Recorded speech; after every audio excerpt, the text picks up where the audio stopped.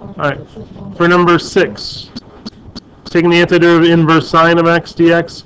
We talked about derivatives of inverse trig functions last section, but we didn't talk about their antiderivatives. So we're going to have to use u and dv with integration by parts to figure this one out.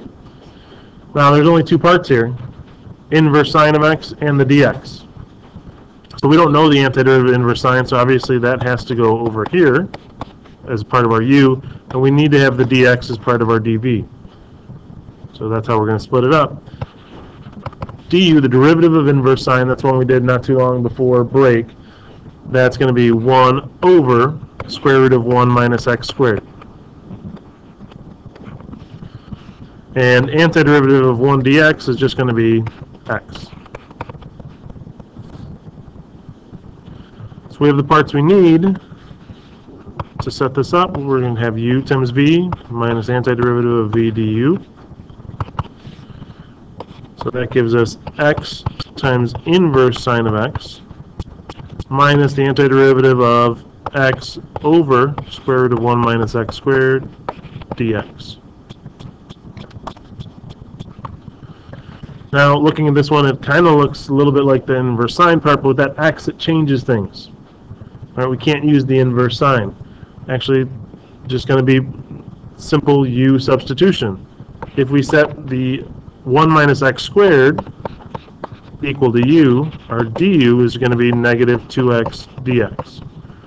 And that's going to take this x and dx, we're going to multiply by negative 2. That's going to give us our du. But then we have to multiply the outside by negative 1/2, so it's going to be like positive 1/2 with that negative there.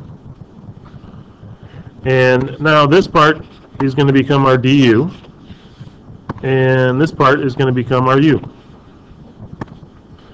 So we end up with x times inverse sine of x plus 1/2 times antiderivative of 1 over square root of u, which is the same as u to the negative 1/2 du.